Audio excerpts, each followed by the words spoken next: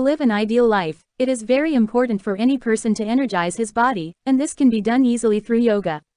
Although science has made a lot of progress, yoga has been considered the best option to keep the body healthy.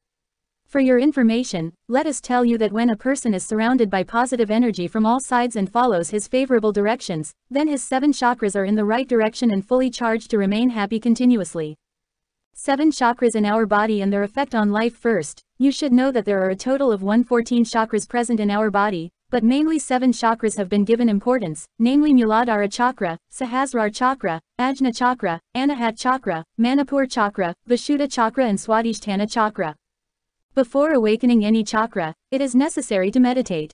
It becomes more important that you need a peaceful environment to meditate. In this, sitting in a meditative posture in a quiet place, focus on your breath. Doing this helps in awakening the chakras. However, if you have awakened all these 7 chakras, then it is also very important to keep them under control.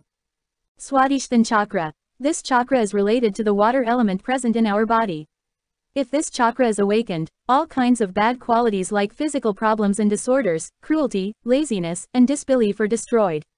Not only this, but any type of disorder in the body is caused due to improper water elements. Muladhara chakra. This chakra is located between the anus and the genitals. According to Yoga Shastra, it is said that if we meditate on this place, it gives us valor and bliss. It has also been said that if Muladhara chakra is not active, then due to this the person often suffers from serious problems like constipation, diarrhea, piles, colitis, and high blood pressure. Manipur chakra. Due to the Manipur chakra present just above the navel, all the things that are jealous, fear etc. in our body do not get awakened. It is said that if all the energy generated through yogic activities is collected in this chakra, then by doing so you can become a karma yogi. Agnya chakra. This chakra is located between the 2 eyebrows of our body. Explain that awakening this chakra gives intuition, imagination, and the ability to deal with situations.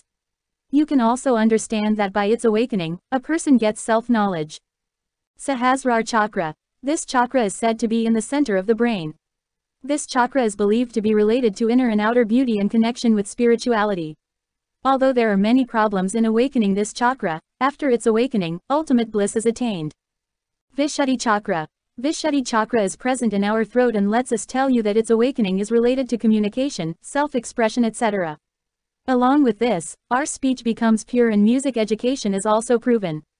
Anahat chakra. The Anahat chakra is located in the heart of a human being, and it is said that the person who succeeds in awakening it destroys things like hypocrisy, worry, attachment and ego from his life. Thank you for watching. Please do subscribe for more information.